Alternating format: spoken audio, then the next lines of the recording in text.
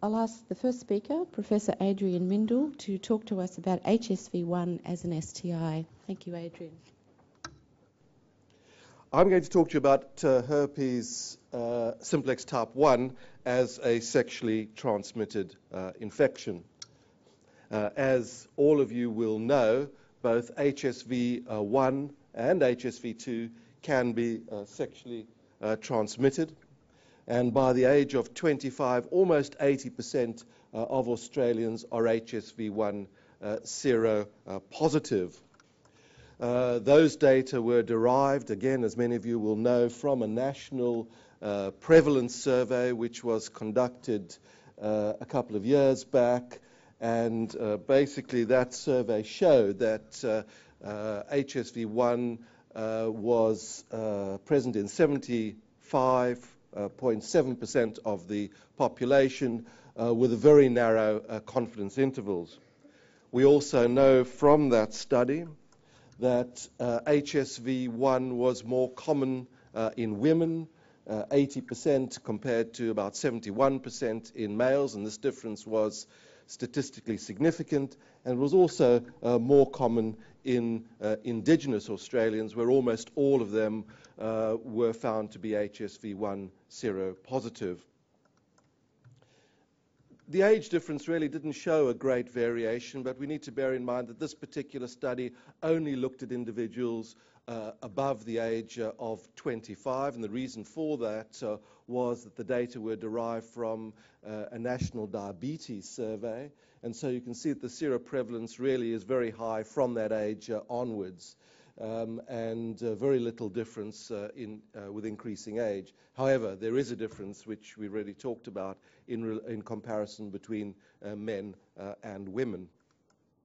Now, one of the things which has become apparent is that there have been increasing rates of HSV-1 as a cause of genital herpes around the world. And we recently reported on some data looking at genital herpes in Western Sydney over a prolonged period of time between 1997 and 2003. And what we found was that over those years, there was 1 year where we had missing data, the proportion of infections due to genital herpes really had increased from the 5, 6, 7% up to 25, 30%. And the difference was particularly marked in women compared to men. This difference was highly statistically significant, and the difference was particularly obvious in those under the age of 25. Now, these similar findings have been reported in other Australian cities, including Melbourne, in several cities in the United Kingdom, also in Europe, and also in the USA. So we've seen a really dramatic increase in the proportion of HSV infections that are due to HSV-1 from around the developed world. Now, the dynamics of this are really what is interesting. What we don't know is what proportion of these infections are acquired in childhood, what proportion of these infections are acquired non-sexually during adolescence, and what proportion of these are acquired sexually during adolescence. Perhaps this represents what is happening. We know that early on in life, children acquire HSV-1 from parents, siblings, and so on, and perhaps by the age of 5, maybe 25% of the population are seropositive. We also know from many studies around the world that the proportion of individuals acquiring HSV-1 during childhood is very much dependent upon socio-economic conditions, and where living conditions are poor, the seroprevalence in young children is higher.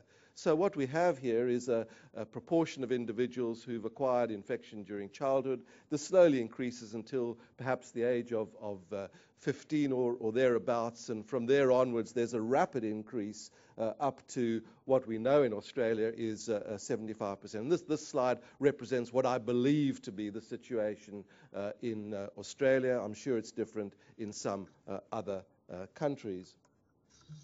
Now, if we go back to the data in relation to HSV-2 as a sexually transmitted infection, and we look at seroprevalence and we look at risk factors for HSV-2, we know from numerous studies that there are quite a number of sexual factors which are associated with the acquisition of HSV-2. These include getting older, so from the age of 15 onwards, the seroprevalence increases. Women, there's a greater likelihood of being positive than men, a younger age at first sex, a higher number of sexual partners, a history of other sexually transmitted infections, inconsistent use of condoms, low socioeconomic status or limited education, and ethnic origin. So quite a number of factors have been shown to be associated. And clearly some of these, not all of them, are related to sexual activity. What about HSV-1? Are there any similarities? Well, the answer is yes. We know it does increase with age. We know it's more common in women than in men. We know that it's associated with younger age of coital from a number of studies, higher number of lifetime sexual partners, and lower socioeconomic status and limited education. And these data are derived from studies by Francis Cowan in London, published in 2002, and some work from Jin and Andrew Grulich and his colleagues, which were presented yesterday and have been published recently. Now, one of the things which we also recognize that certainly amongst men who have sex with men, there may be other factors which are important in terms of HSV-1 seroprevalence. The number of male sexual partners appears to be important. The number of female sexual partners also appears to be important.